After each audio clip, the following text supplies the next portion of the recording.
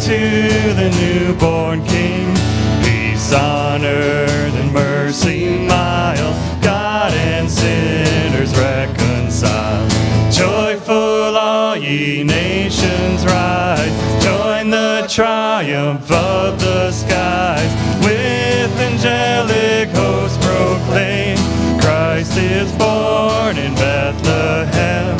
Hark the herald angels sing, glory to the newborn King. Christ by highest heaven adored, Christ the everlasting Lord. Late in time, behold him come, offspring of the Virgin's womb. Veiled in flesh, the Godhead seed, hail the incarnate deity. Pleased as man with men to dwell, Jesus our Emmanuel. Hark the herald angels sing, glory to the newborn King. Hail the heaven-born Prince of Peace, hail the Son of Righteousness. Light and life to all he brings, risen with healing in his wings. Mild he lays his glory by, born that man no more may die. Born to raise the sons of earth, born to give them second birth.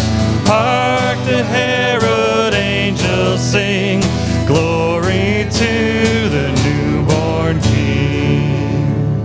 You may be seated.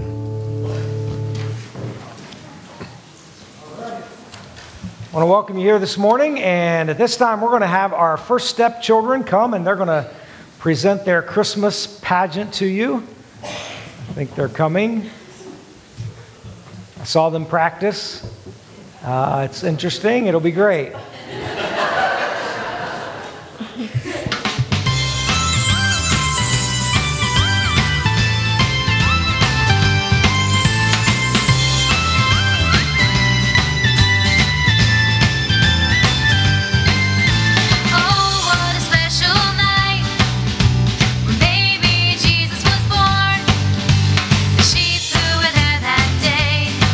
Sang a song for his birthday.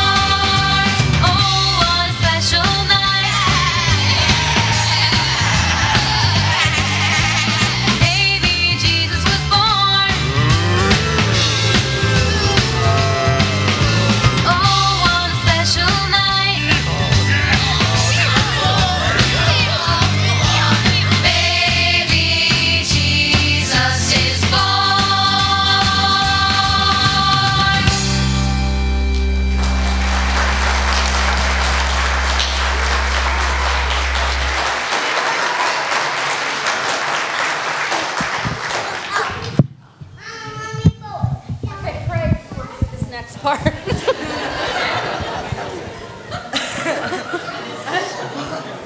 Come on. Go up there with your other puppy friend. Oh, maybe not. Okay, you ready? In the barn on Christmas Eve, after all the people leave, the animals in voices low remember Christmas long ago. One small hen upon her nest softly clucks to all the rest. Little chicks, come gather near. A wondrous story you will hear. I need my chicks. These are our nursery babies. Aren't they adorable?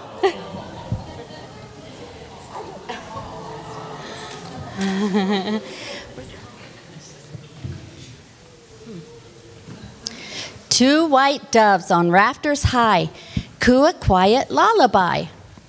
Long ago in manger hay, a little baby Jesus lay.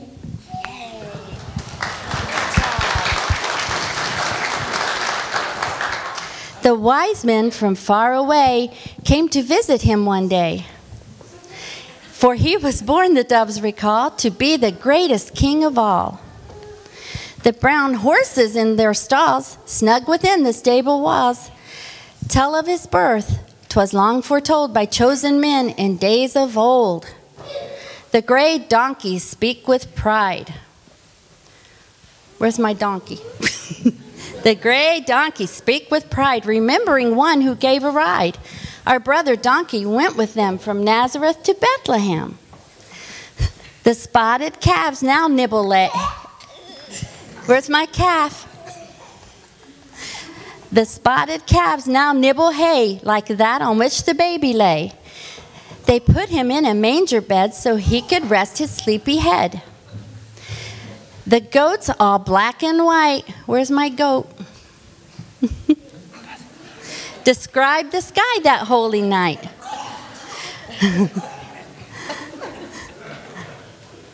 Jada, yeah. A star appeared at early morn to mark the place where he was born. The nestling kitties, where's my kitty? Go lick your fur. You can't see. The nestling kitties lick their fur. Lick your fur. They nod their heads and softly purr. And he was wrapped in swaddling clothes to keep him warm from head to toes. The woolly sheep, where's my woolly sheep? The woolly sheep down from the hill on Christmas Eve remember still. Shepherds heard the angels sing praises to the newborn king. The soft lambs say Jesus' name. He was the Lamb of God who came. Where's my lamb? He was the greatest gift of love sent from his Father God above. The puppies listen well in hopes that they in turn can tell the Christmas story another year for all the animals to hear. You need your bells. Get your bells. Go get your bells. You gotta get your bell. Go get your bell.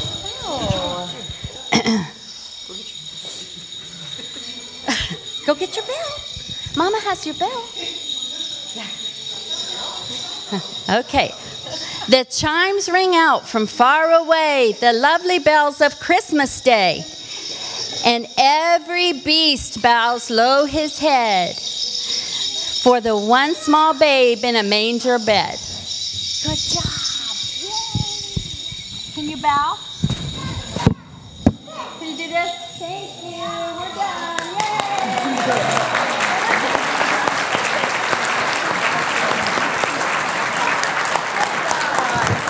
Praise God, we're done. All right, you ready to go party? I don't. Do you remember where that went? Okay. Here, put them in here. I gotta put the mics up.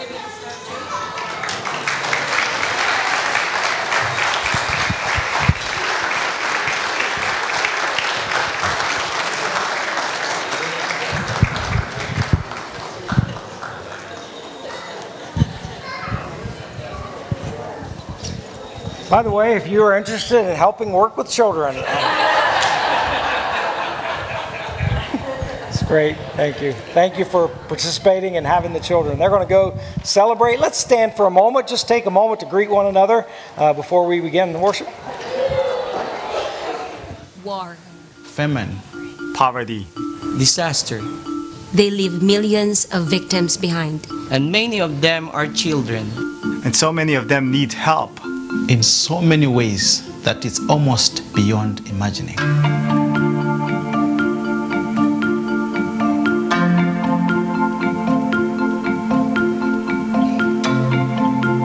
Can you really make a difference? Where do you even start?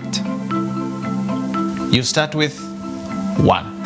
When you sponsor a child, you provide nutritious meals to feed his body and medicine to heal it. Which means he's more able to fight disease, grow up healthy, and work.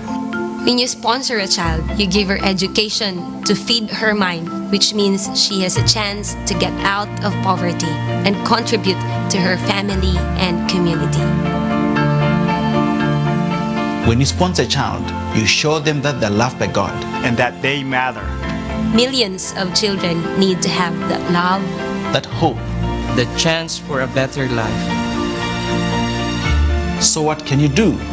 Take one step. One child sponsored? is one life changed forever. I know. I know. I know. I know. Because one of you sponsored me. These were the faithful sponsors that sponsored me throughout my elementary and my high school education. I was born and raised in the Philippines. Child sponsorship gave me the opportunity to have a quality education and to be able to dream as high as I can and move forward with my life. It brought me to where I am right now. Sponsorship is future for kids. It just opened a lot of opportunities. Now we can just dream big and be what we want to be. NCM's child sponsorship program have contributed to what I am doing right now, being a web developer and a graphics designer at World Mission Communication Center. I am blessed because one of you sponsored me. One of you sponsored me. One of you sponsored me. Just to be sponsored means a lot of opportunities. I look back at it and I'm like, if I didn't have that education, I don't even know where I would be at, you know. And child sponsorship did that for me. It opened that door for me.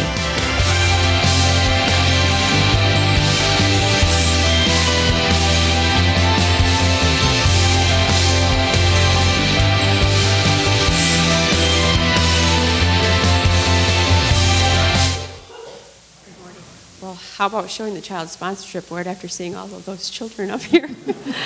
No, very precious. Oh, if you're wondering which one was my granddaughter? Oh, no, just kidding. But I did have one up there. Nazarene Missions, Global Missions, designates December as our Compassionate Ministry Month. And our local church has decided that our Compassionate Ministry focus for the month of December would be child sponsorship. So we just wanted to give you an introduction of what child sponsorship is in the Nazarene Church, what it does, what it supports, and most importantly, how you can become part of it. The problem surrounding the children in the world is huge, but like the video said, today we're just asking you to think about sponsoring one child. You have a couple different options and ways you can do that. Back at the visitor center, there's a card back there with children, so you can look through and you can say, goodness, I'm looking for a boy about 10 years old, or I want somebody whose birthday is the same as someone in your family, that type of thing. So you can choose a card right back there that has the child and tells more about them. Or there's a brochure that talks about child sponsorship, and you can go, in the brochure you can go online, or you can fill out a card and you can specifically say, I want to sponsor a child in India, I want a girl, and I'm looking for this age. So you have a couple different avenues and ways that you can do that. But what we're asking is that you really prayerfully consider this Christmas season how you can impact one child for the rest of their life. And I think what was important about the video message is that each of those sponsored children that you saw are continuing to impact people for the gospel around the world. So there's a lot of things you can support during the Christmas season and just as a whole for the way that you want to reach out and share the gospel. And we're just asking you today to really strongly consider Nazarene Compassionate Ministries and this child sponsorship program. So we'll be highlighting this through the month of December, and we look forward to bringing a little bit more information to you. Thank you.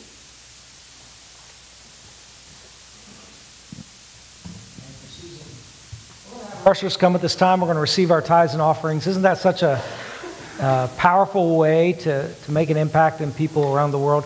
The Church of the Nazarene has churches, people in over 50 world areas, 60 world areas. And so with the child sponsorship, what happens is they are connected with local people who are actually on the ground, people who are living in that area that are able to help. So these programs, these ministries, these opportunities to impact children's lives really do have a powerful effect. So I encourage you to be praying about that. We have some Advent packets for families, if you'd like to take them, children's Advent packets, so that you can kind of follow the Advent season along with your family. You can pick those up on the way out. Someone will be handing those out. And then also, one other thing, this Saturday we have a men's breakfast at 8 o'clock. And following the men's breakfast, we will be going to John Keach's home, where we have collected a bunch of wood, and we will do our annual kind of wood cutting project, in which we next Saturday will cut and split I don't know how many face cords of wood, and then we'll bring that the next Saturday here to the church, in which we will distribute to families that need wood this winter. So I just love you to come. We have a great time fellowshipping together. If you want to be a part of that, you are more than welcome. You can come to men's breakfast and enjoy that, or just come to the wood cutting day, and love to have you join us for that. So let's bow our heads for a word of prayer. Thank you, Father, for all that you have given us. We give out of the overflow. And we thank you, Lord, for the blessings that we have been given, living where we live and having the families we have and the jobs we have. You have blessed us so much, and it is a privilege and humbling to be able to help those around the world who are in need. Thank you for this opportunity that we have to do that, and I pray your Spirit would just direct us in that. And then, Father, we give thankful for what you have done for us, and we pray that you would bless all of our offerings. May it go to glorify your name and build your kingdom. In Jesus' name we pray. Amen.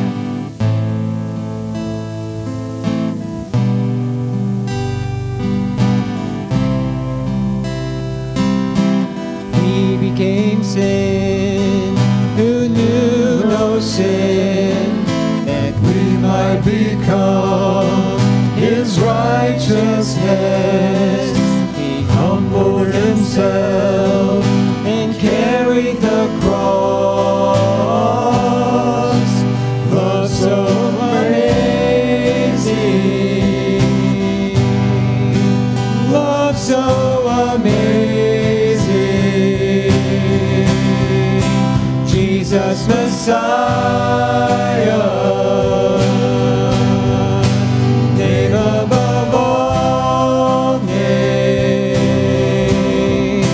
blessed Redeemer, Emmanuel, the rescue for sinners, the ransom from heaven, Jesus Messiah, Lord of all. Let's stand for the second verse, please. His body the bread, his blood the wine, broken and poured out, all for love. His shoulder trembled and the veil was torn. Love so amazing, love so amazing. Jesus Messiah, name above all names, blessed Redeemer,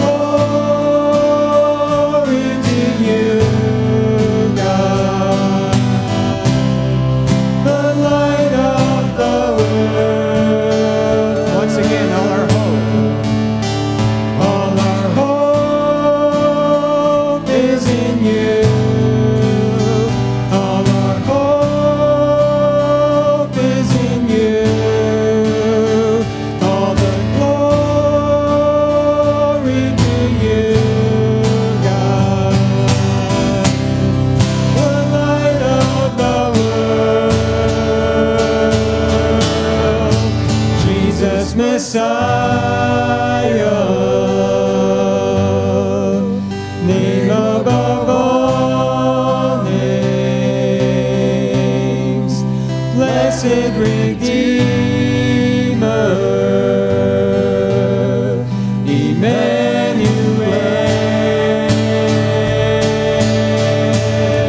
the rescue for sinners, the ransom from heaven, Jesus Messiah, Lord of all, Jesus Messiah,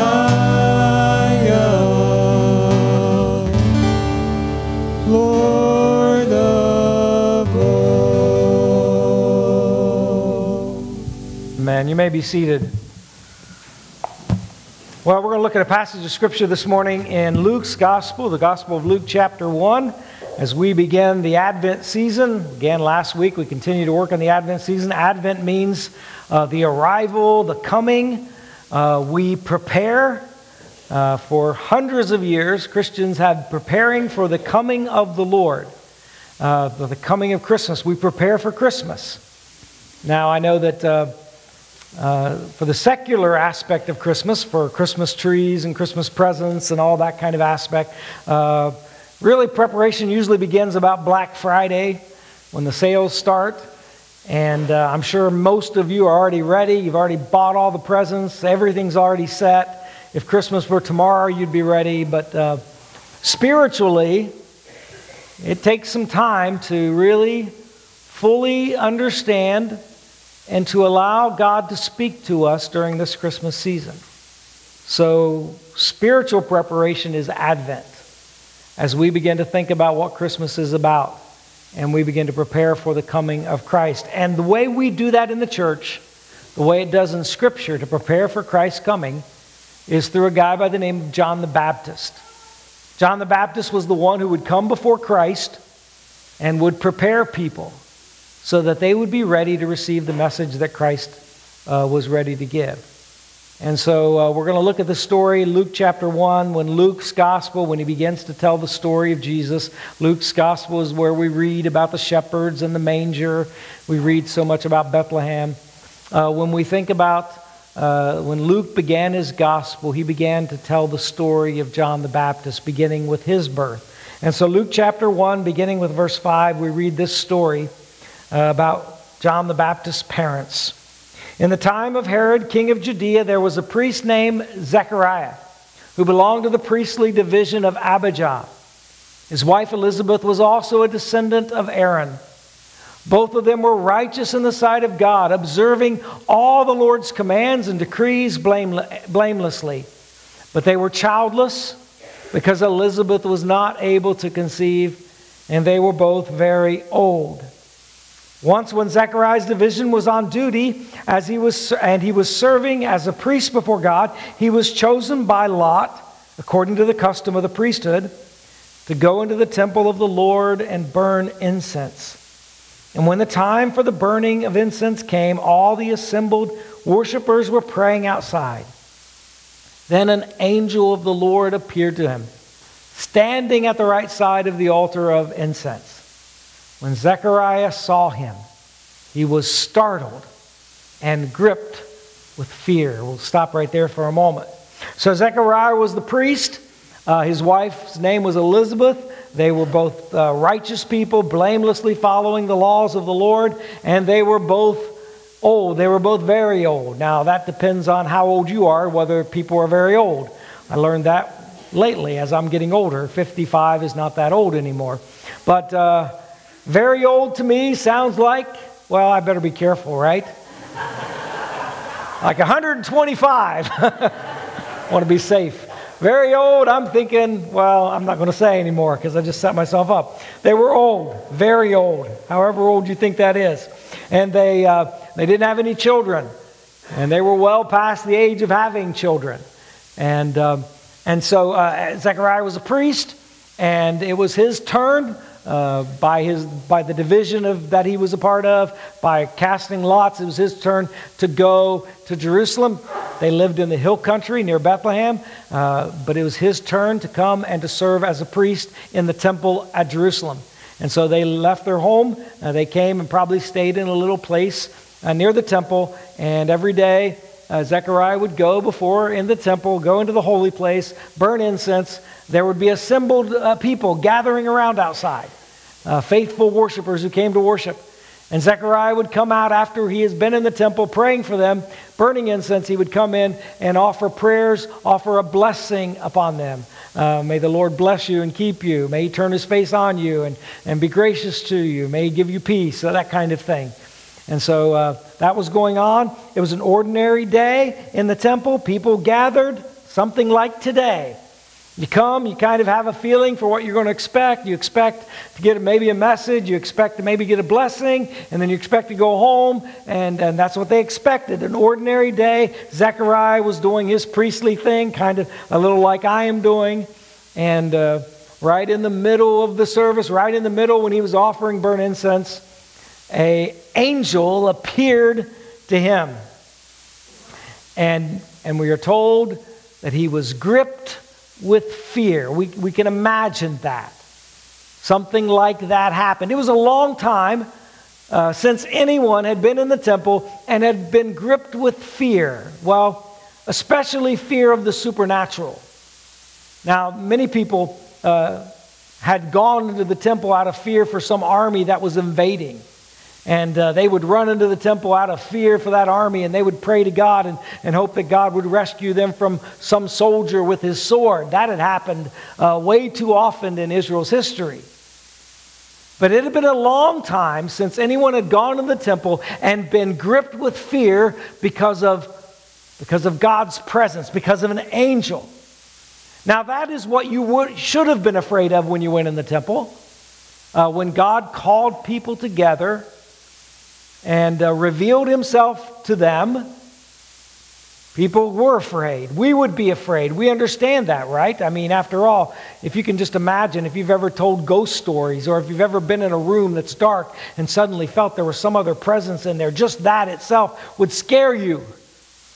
But we're talking about God revealing himself in some powerful way. I tell you what, every one of us would be frightened at that thought. And so God would call the people together, and he said, I'm going to reveal myself to you. And the first time he did that really in the Bible was in Exodus. After the children of Israel were taken out of captivity, they came to Mount Sinai, and God said, I want you to come as a people, and I'm going to reveal myself to you. And so they came, they gathered around the mountain waiting for God to reveal himself, and all of a sudden there was like a storm, like a dark cloud, like fire and lightning and thunder, and the top of the mountain, billows of smoke. It was on fire, and the people saw it, and they were terrified. And God said, I'm going to speak to you.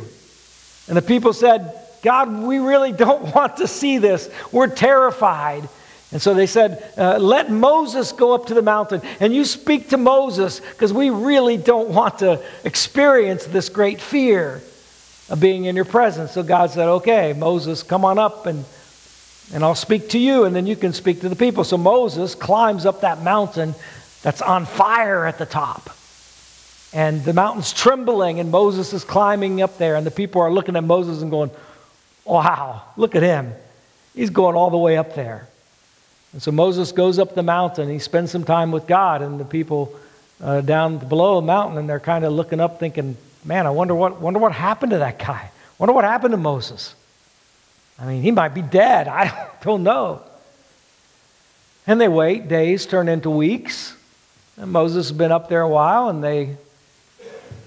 they're kind of, they call the people together. They call Aaron together, and they say, Aaron, we really don't know what happened to Moses. He might be dead for all we know, and even if he's alive, we're not sure we're thrilled about that guy who spent all that time up there coming back to us. So we would rather, let's create our own gods. Let's take some gold and turn it into golden calves and make them we'll worship that. We'll worship these golden calves. This will be our God. And Aaron, you can be our priest, because we really aren't thrilled about having to worship a God that is that frightening. And so that's exactly what they do. They worship these idols that they can create with their own hands that doesn't scare them, and make Aaron the priest. And, pardon me, just heard an air conditioner coming on. I'm not going to have that happen right now. You guys don't know me. I am very much ADD, and so if something's happening up here, I got to solve it before I can go on. So, and so the people are down there worshiping these golden calves, and God says to Moses up on the mountain, Moses, the people are sinning. They've built an idol. They're making idols to worship. Moses, I'm done with these people. I'm done with them. We're going to start all over. I'm going to destroy the people. And Moses, and you know God is kind of setting Moses up for this. Moses intercedes like a priest should do. He intercedes for the people, and he says, God, don't destroy them. These are your people. You rescued them. And so God says, okay, I won't destroy them, but I just can't. They're so sinful. They keep sinning. I don't want to hang around them. And Moses says, no, we've got to have you with us. You've got to come with us, God. We want you in our presence, even though we're a sinful people. We really need you, because God, how will we be any different than anyone else? I mean, this is really what God is after. He is after people who truly want him. And God says, okay. And so Moses, make this temple, or make this tent, this tabernacle, and that'll be my house. God is bigger than obviously any tabernacle. His glory cannot be withheld within a tabernacle. But God says, I want you to make this tent, and it'll have an outer place where people can gather, and then it'll have a holy place where the priest will go to offer sacrifices like Zechariah did at the temple. And then there'll be in the center, at the end of it, the Holy of Holies, where the throne of God will be, and the glory of God's presence will be there. Moses, make that tent, and I will dwell with the people there.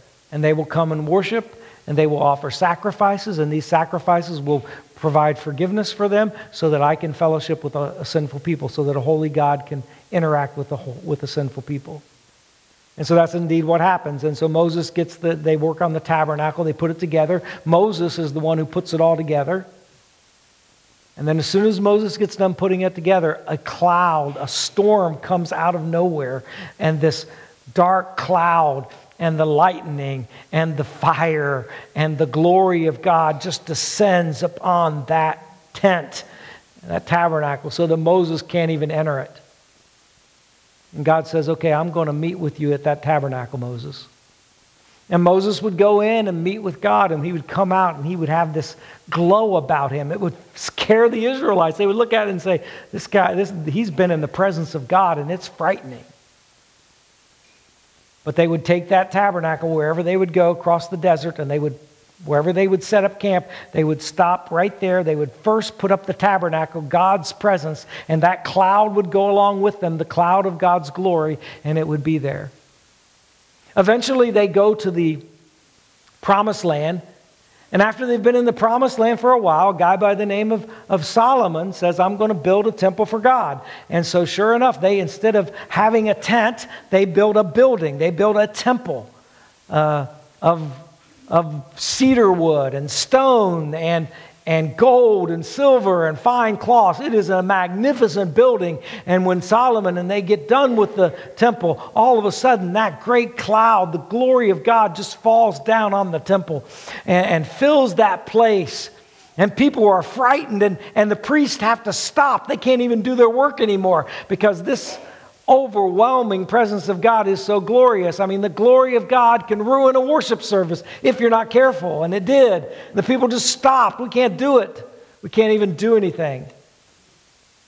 And so the glory of God fell on that temple. But just like what happened at Mount Sinai, the people decided, worshiping God, this holy God, this awesome God is difficult because He expects us to do what He wants. He expects us to live holy lives just as He is holy. And so the people began to want to worship other idols. They began to worship gods. And they kept doing that, worshiping the gods around them, worshiping idols around them. And eventually God said, essentially, all right, you don't want to worship me. You don't want to experience my glory. You want to serve idols, so I'm going to let you. And about 600 years before Christ, Ezekiel, the prophet, in a dream saw the temple. And all of a sudden he saw this great cloud with move up over the temple, and beneath it was the very throne of God lifted up, the glory of God, and this blazing glory, this fire. And it lifted up and lifted itself over the temple, and then it moved away from the temple, and it departed the temple, and the glory of God left. Now the temple was still there, but the glory of God had left, and eventually a Babylonian army came in, and the people ran to the temple trying to be saved from the army by the glory of God, but God wasn't there in the temple anymore. His glory wasn't there anyway. And the Babylonians entered into the temple and destroyed it. Eventually the people of Israel came back to the land. They rebuilt the temple. Worship started again. Sacrifices happened again. But no one ever saw a time when the glory of God came back to that temple. No one ever saw that. And sure enough, as time would pass, armies would surround Jerusalem, and the people would run to the temple, and they would be afraid, and they would pray that God would show up, but God's glory wasn't there. See, that's one of the real disadvantages of serving an idol. An idol doesn't give you anything. It doesn't have any power. It can't save you. And the people were afraid of the glory of God, but the glory of God was powerful enough to save a person. Prophet Isaiah said it this way.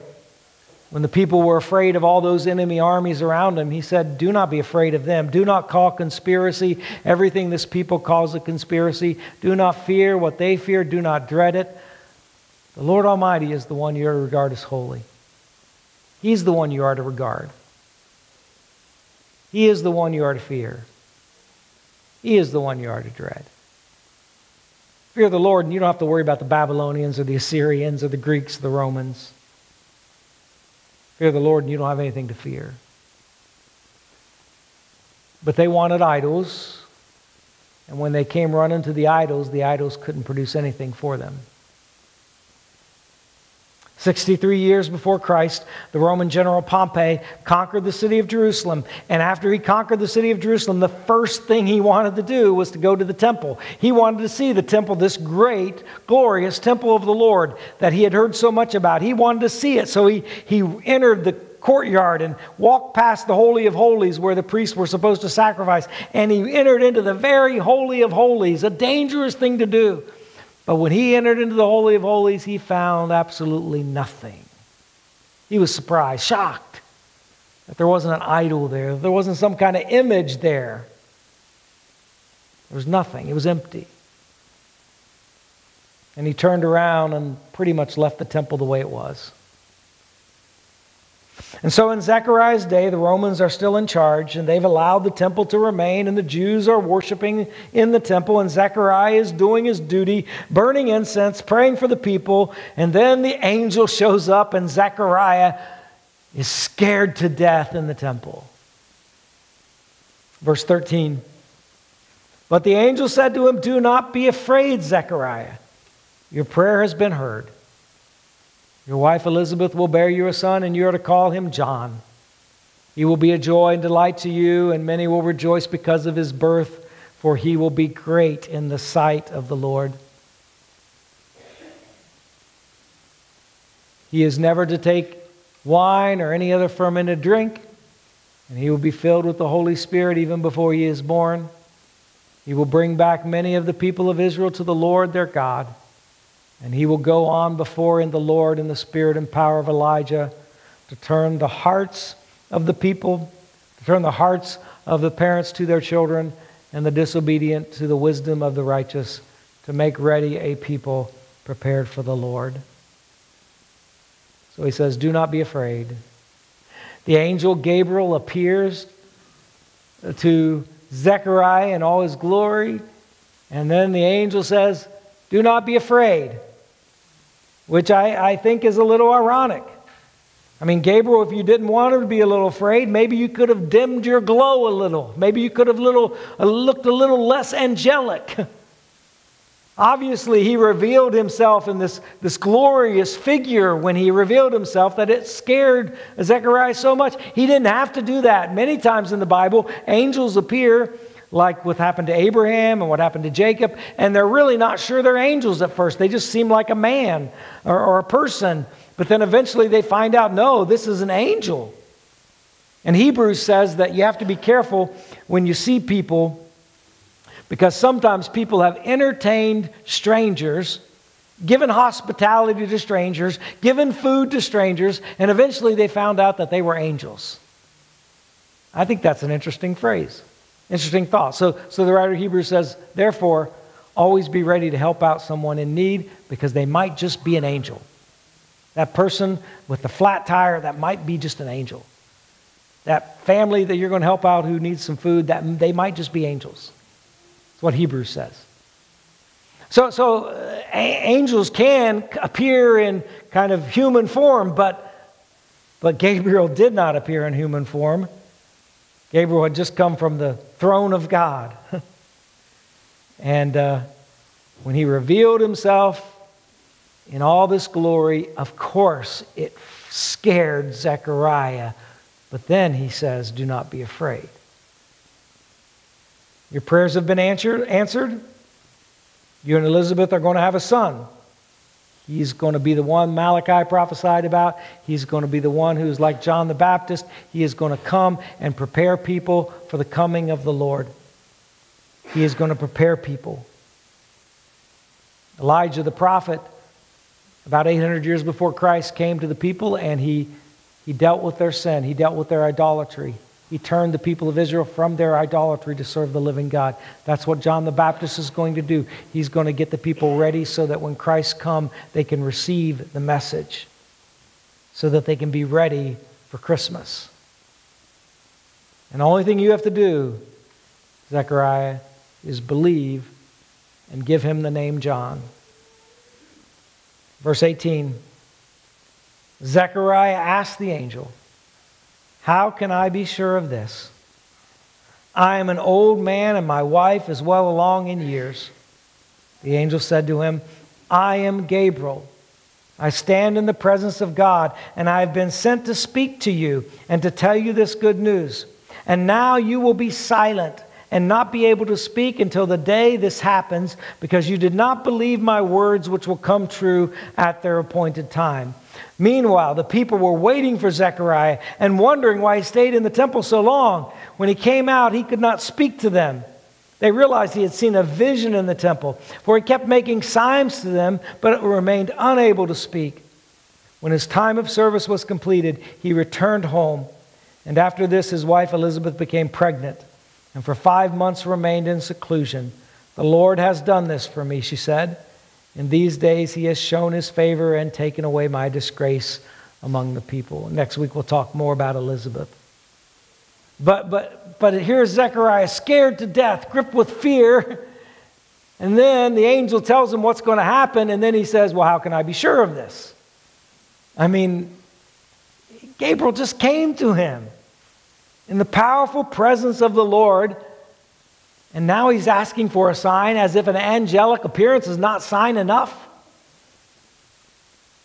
But he demands a sign. Have you ever demanded a sign? Have you ever wanted a sign? God, prove yourself to me. Walter Wangerin says there are two types of signs. There's a sign which arises out of trust, and then there's a sign which arises out of doubt. The first sign is like a sign in which we want to express our trust and belief through a sign, like a wedding ring or like a marriage license. We love someone and we want to spend the rest of our lives with them. We want to trust them completely. So we want to have something that signifies our love and commitment, a sign of that commitment and love.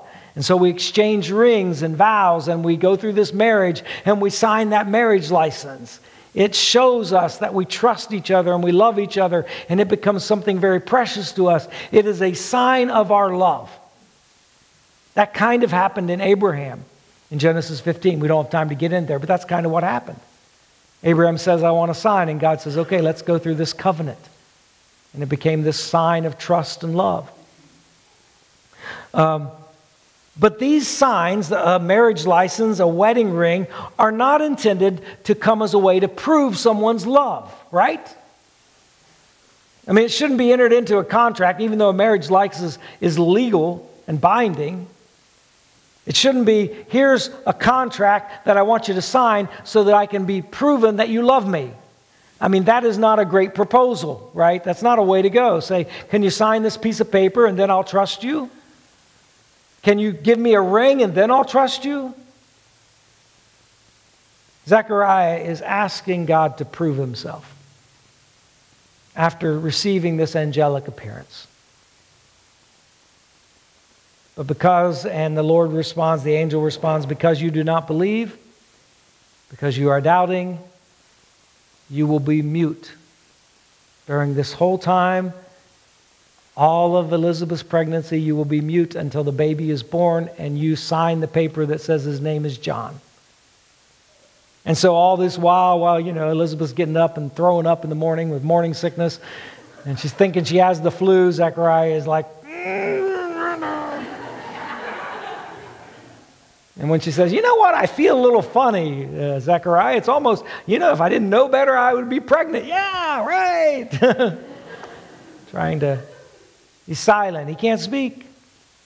He walks out of the temple after the angel has told him he can't speak. He walks out to the people who are waiting there to be blessed, the blessing of Aaron.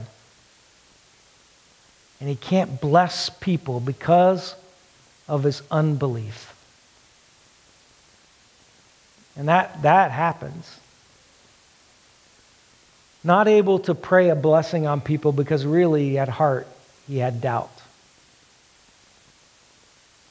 And so it's like the Lord is saying, I don't want you speaking unbelief into this situation.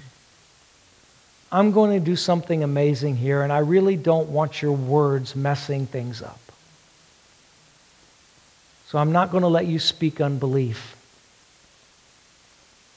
And so he has to watch until the baby is born, and he writes John, and then he lets out all this praise because he's watched it and seen what God has done, and he's amazed. Oh, that we could speak words of faith, words of blessing that flow out of faith. Jesus said, in faith, if you speak to the mountain, it will be moved. And it's not the size of our faith. He said it can be as small as a mustard seed. It's really the size of our God. That's the thing. Do we serve an idol? Or do we serve the living God? Do we want to serve the living, awesome God? Or do we want to serve an idol that we can kind of control and that we can do exactly what we want with? So that we can live how we want. And not have to deal with a God who is alive and a God who can sometimes be frightening, whose holiness would convict us. And we couldn't stand in his presence as sinful without his grace. Jesus said, seek first my kingdom and my righteousness, and then you don't have to worry about a whole lot of things. But the pagans who serve idols, they are always worrying, they're always running, they're always anxious, they're always dreading things because they've not encountered the living God who is greater than anything. So in our very anxious, idol-filled world, we need a greater vision of who God is. Or else even Christmas can become just another idol to replace God. Christmas can become what I get out of it, rather than the amazing story that God comes to us. The angel Gabriel tells Zechariah, "Do not be afraid," but that is only after Gabriel has scared him to death. And I think those two things need to be together. We cannot be free of fear because we've reduced God down to a little idol that wouldn't cause anyone to be afraid. No, we want to serve the living God who He is. And if the Creator of all things were to appear in our presence, we would all be shaken to our core.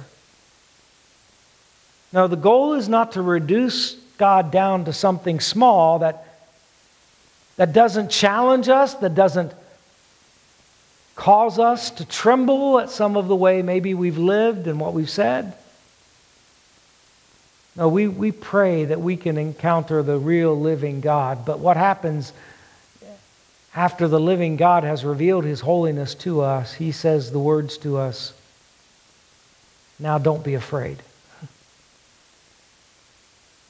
Standing in the glory of God, the awesome presence of God, He says to us, "Now don't be afraid, because my holiness is not intended to destroy you. My holiness is intended to purify you and to save you and to rescue you." We can be afraid about a lot of things. We can be anxious about a lot of things. But if God is not an idol, it changes the focus. We begin to see that if God is for us, who can be against us? I love what Annie Dillard says about our worship. She says, "Why do people in church seem like cheerful, brainless tourists?" Now, that's not you guys, by the way. That sounds terrible. Why do other people in church seem like cheerful, brainless tourists on a package tour of the absolute? Does anyone have the foggiest idea of what sort of power we blithely invoke? Or, as I suspect, does no one believe a word of it? The church is our children playing on the floor with their chemistry sets, mixing up a batch of TNT to kill a Sunday morning. She goes on to say, "It is madness to wear ladies' straw hats and velvet hats to church. We should all be wearing crash helmets. Ushers should issue life preservers and signal flares. They should lash us to our pews. For the sleeping God may wake someday and take offense, or the waking God may draw us to where we can never return." I mean, that's truly what worship is to be about. We come in the presence of the Almighty because He has called us. And we worship Him in awe and reverence. And then we realize that that God wants to dwell with us, wants to live in our hearts. That God who cannot be held in the universe wants to live in our hearts and tells us, "Do not be afraid. Do not be afraid about anything. Put your trust in me." Let's bow our heads.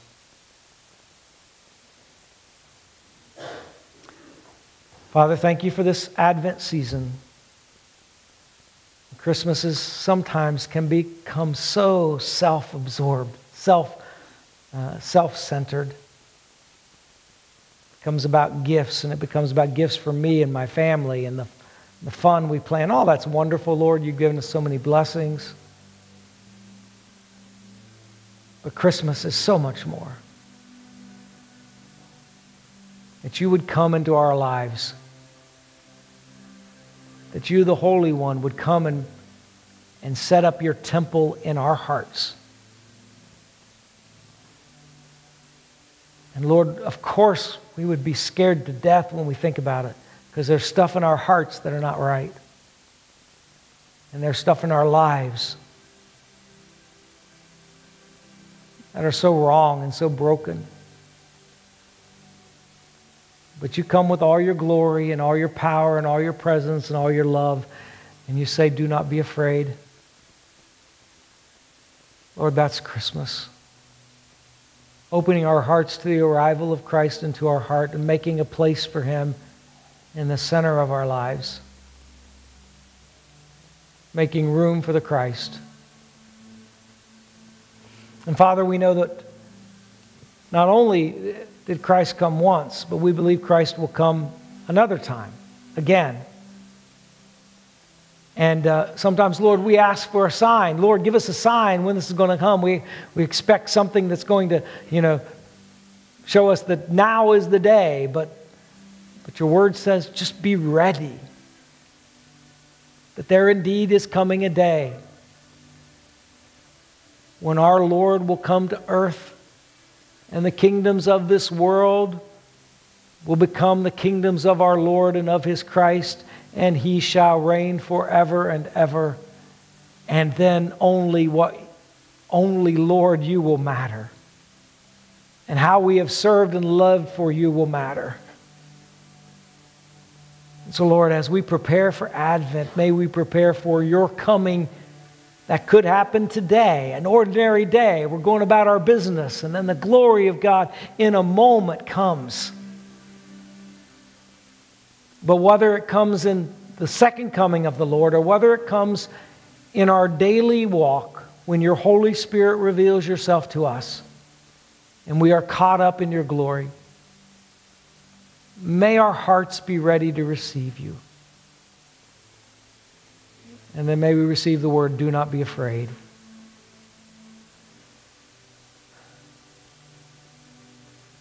Help us, Lord, to open our hearts to you. And now, Father, I pray that you would be with each family here today. Thank you for these wonderful children that are on stage, Lord. I pray your blessings upon them. I pray your blessings upon the families. I pray most of all, Lord, may you be the center of their lives. A solid rock, a foundation. And when we trust in you, we truly have nothing ultimately to be afraid of. Increase our faith, and may we speak words of faith and blessing this Christmas season. I pray your Spirit would go with us as we go. In Jesus' name we pray. Amen. Amen. You are dismissed. God bless.